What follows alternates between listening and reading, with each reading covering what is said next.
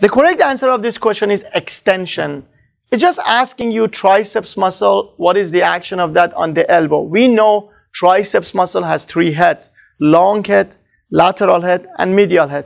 All these three heads together, they are connected to this point, which is olecranon process, which is a part of ulnar bone. So this, anytime these three heads together, they contract, they do this action for us, which is what? Which is extension of elbow. Everyone knows that. Everyone knows the action of triceps is extension of elbow. But what some of the students don't know is this.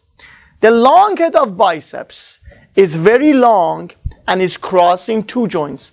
I always tell you this very important point, that if a muscle crossing two joints, we are expecting two actions from that muscle. One on joint number one on joint number two. On joint number two, which is elbow, the extension, we already talked about it. How about shoulder joint?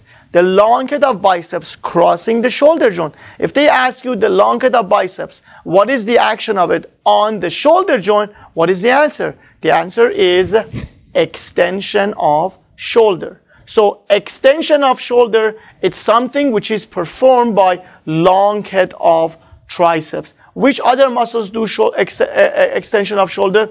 Latissimus dorsi, posterior fibers of deltoid. So these muscles all help each other. So the long head of triceps and latissimus dorsi and posterior fibers of deltoid, all together they do extension of shoulder. This is the action that we perform during skiing, okay? During skiing. So the answer of this question is not asking about shoulder, it's asking about elbow, which is very simple. The answer is extension.